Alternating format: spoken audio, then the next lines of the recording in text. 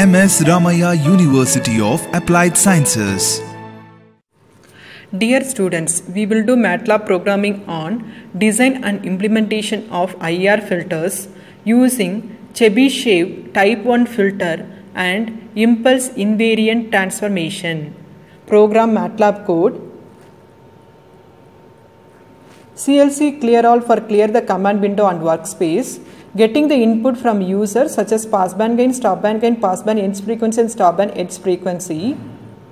Converting gain into gain in dB. T is equal to 1. Chebyshev order is used to find the Chebyshev type 1 filter order n and cutoff frequency Cf. Chebyshev command is used to find the coefficients of B and A. TF is used to find the transfer functions and printing the transfer functions, converting analog system function into digital functions by impulse invariant transformation, printing the system function, plotting the magnitude response of the filter. Already I pasted this program on editor windows, directly running the code. Passband gain equals to 0.707 enter. Stopband gain equals to 0.2 enter. Passband edge frequency equals to 0.5 enter. Stopband edge frequency equals to 0.7 enter. This figure shows the type 1 Chebyshev IR filter response. We will use FDA tool for same specifications. FDA tool is the filter design analysis tool.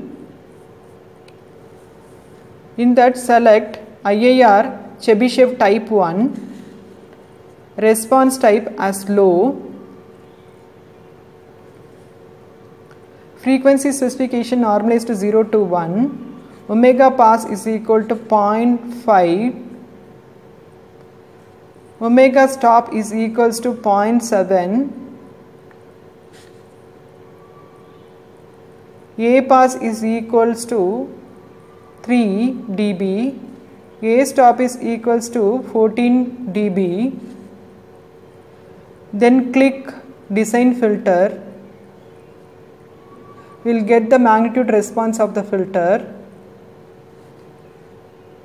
We can see phase response also.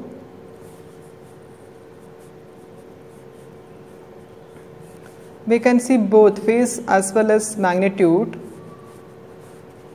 group delay, phase delay, impulse response, pole 0 plot, then see that information of the filter. It will give the all information about the filter.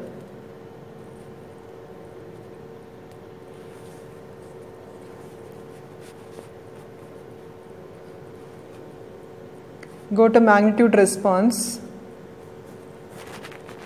In view, click mask specifications. 0.5 and 0.7 are that edge frequencies. Thank you. At MSR UAS, we spark your imagination unlike any other.